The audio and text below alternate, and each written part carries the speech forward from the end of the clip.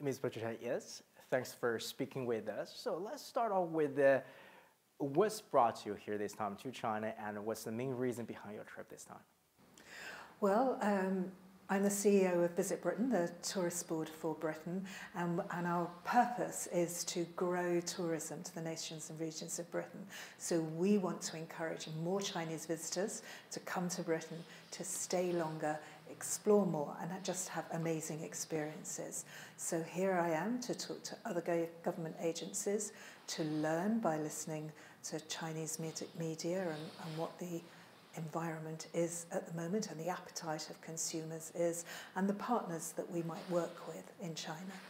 And speaking of like the appetite or the potential of this market, data suggests that some 130 million Chinese visitors will travel international in the year of 2024, this year, and that's some 50% increase compared to that number last year in 2023. So how much of a potential in terms of capturing this portion of Chinese outbound tourists? Well, Chinese visitors used to be our second most valuable market, and we can see that there is good growth going, good airline seats growth coming into regional airports, and we say that by next year we will be up to China being our third most valuable market, worth about £2 billion to the economy. And if you look longer term, the traditional markets for Britain are America and Europe, but tourism growth is undoubtedly the case, will come from this region, and it will be led by China.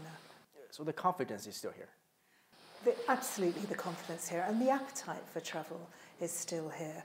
Yes, many of those 130 million will travel regionally, but once people look to travelling outside the region, we know that Britain is top of their aspiration list. Mm-hmm. And speaking of that, actually, the country, China, is also continues to easing entry requirements for international visitors. So what signals does that send out to global? Well, I think too, it makes it practically easier because you can stay here now for about 5 days without a visa. It also shows that a country is serious about tourists and welcomes them coming. So to balance that need for any country to keep their borders secure, but to make sure visitors feel really welcome. And it's a very positive step from China. But again, in more recent years, especially during pandemic, that we saw an uptick in crimes targeting at Asian communities in Europe or America, including the UK. How should Chinese tourists feel about it when coming to visiting the UK? I would be very saddened to think that any Chinese visitor would have concerns about visiting the UK. I've got a Chinese daughter-in-law. She lives in London. She walks around London with no concerns about security. So we are a safe destination. Yes, there might have been concerns in COVID, but goodness, those days are long gone. And British industry and communities really want to welcome Chinese visitors and to see them in our cities and countryside again. There are sensible things that I would say to any traveller going to any destination.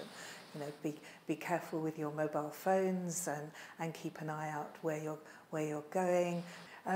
We give tourists information beforehand. We produce amazing content to help guide tourists to some of the lesser known regions of Britain.